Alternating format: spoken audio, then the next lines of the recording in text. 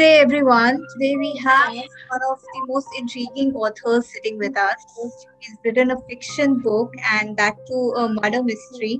Her name is Jemimah Jonas and she's written the book The Dark Retributions. I'm so thrilled for this book. The cover is so engaging and thrilling that I'm so excited to read this book. So, first of all, Jemina, could you please tell us something about yourself?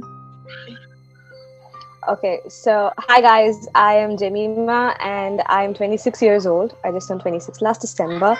I live in Chennai and I work as a business analyst, and writing has always been my passion.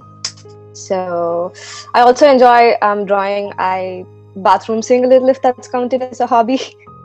But yeah, that's about That's interesting. Jamila, please tell us something about your book, The Dark Retribution. I'm sure you don't want to reveal the secret and tell us the climax, but tell us something about the book.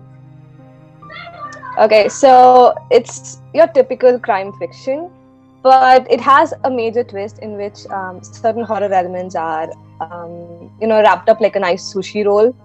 So the point of sale is that the lead character can see ghosts, and her name is Victoria Brooks, and she needs to solve a murder that she knows wasn't caused by any human being. So she needs to figure out why and who caused the murder and why people are dying consecutively, while handling some of her own personal problems like grief or having to trust someone new or something like that. Okay, so the title is very catchy. What's your take on it? Well, I did have a play with the title. At first, it was called Victoria Brooks after the lead character, and then I thought, because once you finish your draft, you kind of figure out that the title has no relation to the book itself, because I have a lot of characters coming in and going out. So I thought it wasn't fair to name it Victoria Brooks, and I was figuring out a way to make it more enticing to the readers as well.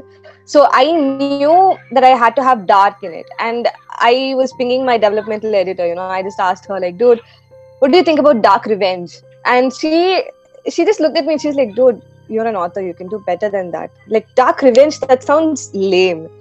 And we were trying to come up with different words, and she's like, wait, revenge can also be called as retributions, right? So why don't you just call it dark retributions, because that fits the major element of the story, and I don't think I can actually envision any other name for my book at the point. So was there any difficulty you faced while drawing imagination for fiction writing?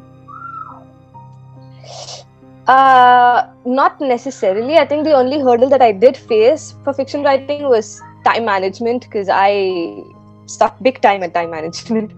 But as far as inspiration goes, I think majority of the book was, I think I just wrote it as it came to me. Like, I did not have any hurdle as such, except when certain elements of the book required like a bit of research, especially in the paranormal world, and how the professionals handle it, like paranormal investigators handle it, what are the equipments they use and what are the terminologies they use. That was a little bit of, I think, a hard play, but otherwise everything else was smooth as butter. It's a well-researched book, I would. I'd like to think so. I'd like to think so, yes. So, how do you feel after debuting with your first book? Okay, it feels surreal because I've been dreaming of writing a book, ever since I was young. And a lot of people around me, first they used to motivate me when I was in school, because writing was a good thing in school. But once you enroll yourself into college and you get an actual job, people start telling you, like, this isn't going to pay you. You are not going to make a name out there. Like, there are thousands of authors out there. Like, what makes you think that you could put your name on the plate? Right. Or my mom would generally, just say, whatever you start, you don't finish. You just go lick everything out there, because I paint, I sing, I draw, I write, and everything. So I think a part of me actually felt that this wasn't a phase that I'm going through, but I actually wanted to write, because it sort of made me happy. And when I signed the contract with Invincible, I remember showing it to my mom, because my mom did not know that at the point. I remember showing it to my mom, and I remember telling her, like, I told you it wasn't a phase. Like, I am actually publishing my book. and she felt proud for me. She felt proud of me, and I think I was proud of myself, for being able to accomplish that one feat. But right now, I'm like, now that you've done it, don't just sit back. Like, you have to write more books. You have to push more books out. And then again, I go back wondering, because once this book is out, I'm hearing a lot of good reviews from people. A lot of people who buy it from the mall are, texting me, telling me, we enjoyed your book, we enjoyed this particular paragraph of your book and stuff. So now my challenge is to make the second book equally good, because I feel intimidated by my own self at this point. Right. So What is the reaction of your family and friends? for the book, they were surprised. I mean, my friends were my core support system throughout the entire writing journey, because no matter, even if I felt like quitting, halfway through, they would literally beat me to death. They would tell me, don't you dare quit it. We would read your book. And when the book was out for pre-order, my dad wasn't home at that point. He was busy with his work. So I remember calling my friend, and I remember telling her, dude, my book is available for pre-order. I want you to buy it. I hadn't even finished the statement. And she's like, wait, this is your book, right? She sends me the link on Amazon, and she had pre-ordered it before I even asked her to do it.